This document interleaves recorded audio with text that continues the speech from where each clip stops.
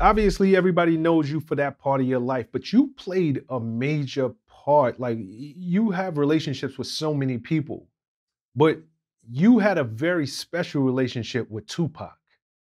How did that relationship between you and Tupac even come into existence? That relationship came when I was asked to do a cameo in Juice. I had come across Pac before through my relationship with Digital Underground, but really didn't know Pac like that. Um, when I went down to shoot my stuff for Juice, I brought my man Stretch with me from Live Squad because at the time we were trying to find a deal for Live Squad. And them dudes smoke weed, man. They smoke hella weed. And Mhm, them mhm. two clicked.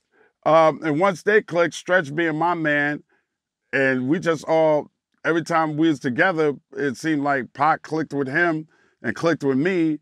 And we would always hang out whenever dude came to New York or whatever he was doing, especially after Juice. It was like we was always with him, or he was always on our block, or he would always come around and check us out. Like we're the people that he called when he touched down in New York. So you really like because if I understand this right, wouldn't Pac be at your mom's crib? Like, Yeah, wasn't y'all because he'd be really? around the way. He'd be at Stretch's mom's crib, and then they would come. If they came around to pick me up, Stretch had the MPV. If they came around to scrape me up, they'd jump out, Pac go and hug moms, say what's up to moms. Moms would feed them, sit down, be in the living room, having conversations with moms. Because, Pac was a revolutionary, man. And my mom's lived through that. So he would always ask my mom's questions about what did the Panthers mean when she was coming up, like, and being in New York at that time, and what all of that meant, and what was it like living her life when she can only drink from this water fountain and she couldn't look a white person in their eyes, and being scared to go certain places because you don't know how the police is going to treat you. Those are the things that he was interested talking to my mom about all the time. So Pac was just, people look at Pac differently than I do because I was with Pac before the first album came out, and nobody was really checking for him like that hard, until Brenda's Got a Baby came out. But Holla If You Hear Me and all those stuff, and Soldier Story, some of my favorite records, people wasn't checking for Pac like that until later on. So the Pac that I know is just Pac on the rise. Mhm. You know what I mean? Tretch, him hanging out with Tretch at the time, 93, Tretch is a bigger star than Pac is. I remember us getting on the train going to the Apollo to go see Naughty perform. And we standing in the back and people like, yo, Ed Lover, what's up? Oh, that's that dude Tupac, right? You know what I Mhm. mean? So it wasn't that frenzy.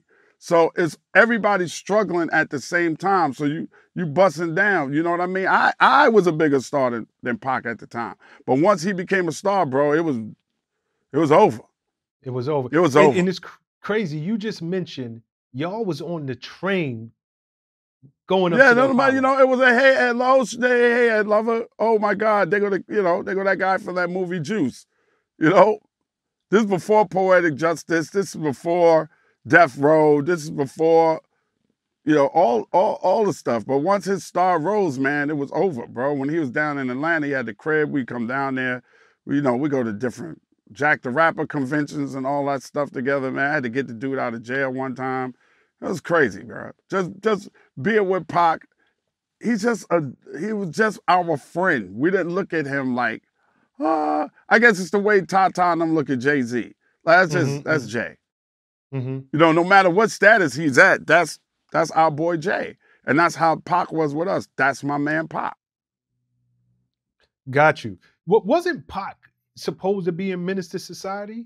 Yeah, and that was the controversy with the Hughes brothers because he said they fired him in some punk ass way, and he was mad at him, and he Hmm. had that altercation with them in traffic in L.A. and he came on your MTV Raps and he was talking about it, and I was like, dude, this dude is incriminating the crap out of himself, and that's the infamous me putting my hand over Pac's mouth. And if you look at that episode, I'm wearing Carl Kanai, bro. I had met Carl Kanai on the streets of LA. Carl Kanai wasn't even popping like that yet. So it was Mhm. like all of us was supporting Carl. Pac was supporting Carl. Carl hadn't blown like that. Walkaway hadn't blown like that. Those multi-million-dollar companies had not happened yet. We were all just with each other, artists, supporting each other, loving each other, hanging out with each other, having fun with each other. And because of Stretch brought Pac. Stretch and Pac was like this, dog. And when they made the 2Pac story, I was mad that they left Stretch pretty much out of the damn movie. But they was like this, dog. They was like this.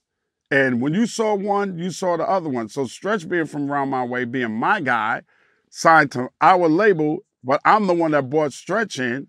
Stretch is my dude, was my dude, yo. And that's his man, that's my man. That's how it went. You know, for all the YGs, all the young guns around the way, Stretch was that head. So Stretch co-signed Pac. Pac was everybody's man. Hamo's man, his brother Chris's man, Gam's man. Everybody we rolled with Pac. Pac was our dude. Mm. So was Pac always a wild? Because I remember that episode where you put your hand around Pac's mouth. Right. Was that just his natural personality, or did he just start to change as his star started to rise? That was just who he was, man. He was to me, you know how people look at X, right? You look at DMX and say, damn, DMX is street, but he's still got this love for God because he's playing on his albums and he's doing, that's Pac. Caught between the street dude and the revolutionary. Caught between the Black Panther Party, caught between Keep Your Head Up, Brenda's Got a Baby, Dear Mama, and, you know, everywhere we go, we see the same hoes. It's a contrast in who he was, but that's exactly who he was. He loved his friends, he loved his family, and above everything else, he loved black people, bro. He just wanted us to come up, and he wanted America to be fair. He was talking about the same thing then that we're talking about now. He loved Public Enemy. He loved KRS-One. He loves consciousness. That's why it had to be some consciousness in his music and some street in his music. It was a battle. That's who he was. That wasn't, nothing was played. Like, if Pac got mad, there was no shutting him up.